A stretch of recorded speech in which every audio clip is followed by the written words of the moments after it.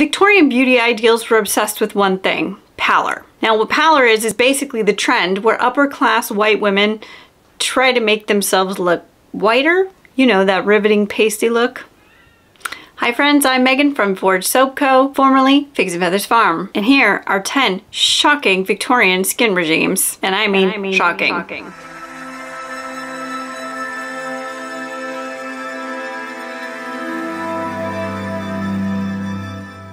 In 1898, a new magical element was discovered, a source of energy and brightness that both delighted and fascinated people, known as radium. It was used in all sorts of products, from cigarettes, condoms, toothpaste, makeup, suppositories, hair creams, food items, in health spas, and in quack medical therapies, due to its supposed curative powers.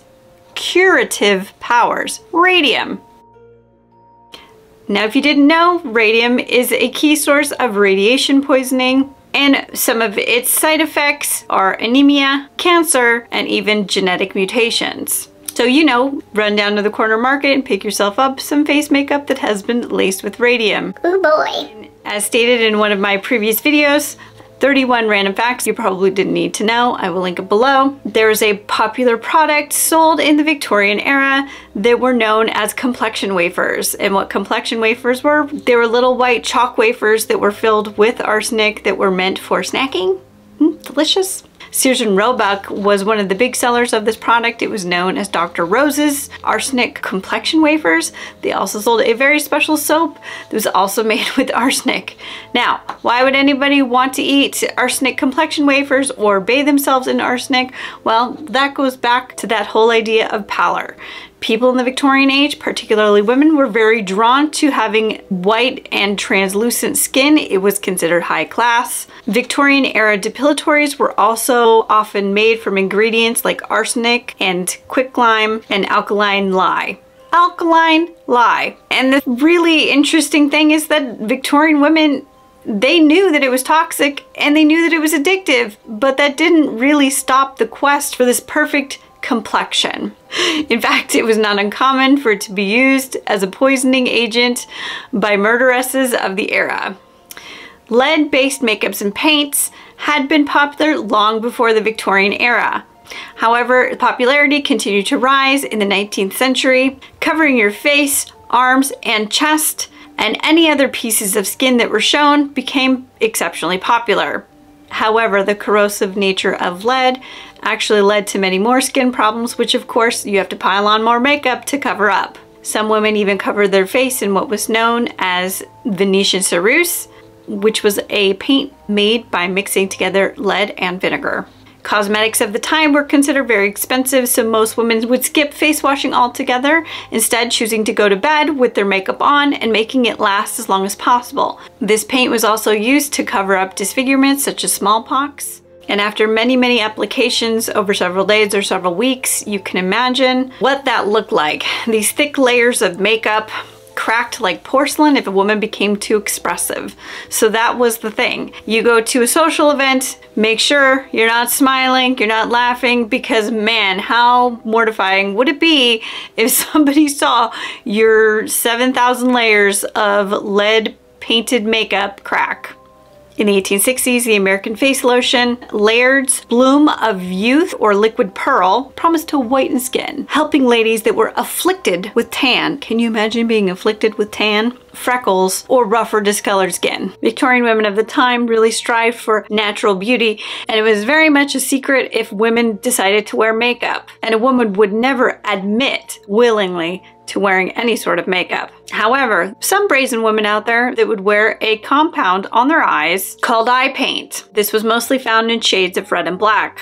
Eye paints contained lead tetroxide and antimony oxide, both of which are considered highly toxic to humans. Some ladies line their eyes with a substance called cinnabar. Cinnabar was used to create a vermilion red, which contains mercuric sulfides, which can cause kidney damage. It is interesting to note that mercury-based skin creams are still sold illegally, but they're still sold in the United States and many other countries. Victorian women looking to add a little bit of red or rouge to their lips turned to something called carmine. The pigment itself comes from the cochineal beetle, a parasitic insect native to South America and Mexico. The pigment is often extracted by grinding the insect bodies into a fine powder and mixing it with ammonia. Carmine, surprisingly, is still used to this day in both cosmetic and food applications and is actually considered a natural dye. If sparse eyebrows or eyelashes plagued you, a quick wash with a mercury compound was recommended before bed. Now, as a side note, false eyelashes came to be during the Victorian era, and let's just say they used human hair that was actually sewn into the eyelid. Chestnut brown was a highly desired hair color of the time.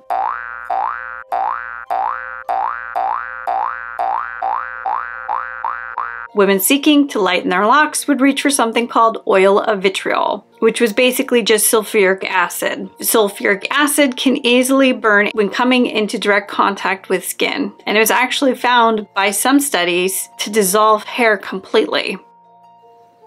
The regular use of x-rays as a hair removal method began around the turn of the 20th century. An Austrian physician first began recommending it as use for excess body hair, and quote, "Hair begins to fall out in thick tufts when lightly grasped or is seen on the towel after the patient's toilet," he observed in 1899. This practice of using an x-ray machine as a type of depilatory actually lasted in commercial salon settings for almost 5 decades before it was outlawed. We now know x-rays have been led to all sorts of health complications, including many types of cancers and even death.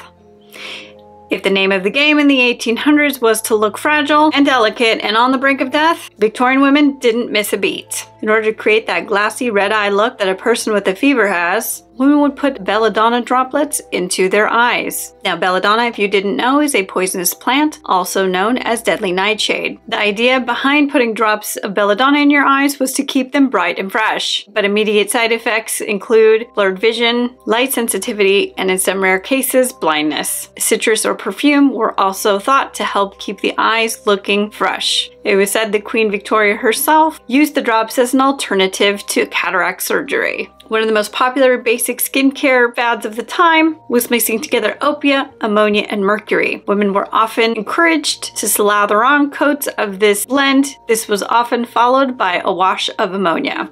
Alexis Carl, a perfumer who has researched Victorian cosmetics extensively, noted the look of the consumptive was very desirable. The woman with watery eyes and pale skin, which of course was from the cadaver in the throes of death. According to Carl, the symptomatic pale skin of consumptives was associated with innocence, beauty, and above all else, wealth. Contracting tuberculosis had other benefits as well. The watery eyes, the narrow waist, the translucent complexion of tuberculosis victims was highly prized, and women with the disease were considered to have ethereal beauty. The Victorians certainly romanticized the disease and the effects it caused in the gradual build to death. Many of today's consumers like to think that we're smarter than those of the Victorian age. And while there have been many improvements, it is hard to miss the contemporary parallels between now and then. Beauty tips, skincare tips we get from influencers and blogs and vlogs and people in the MLM game. We have just as much potential for risky treatments now as we did then. We like to think that we're smarter, but that doesn't necessarily mean that we are.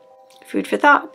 Thanks so much, friends, for hanging out. Come back next time as we talk more soap making, skincare, and random small business adventures.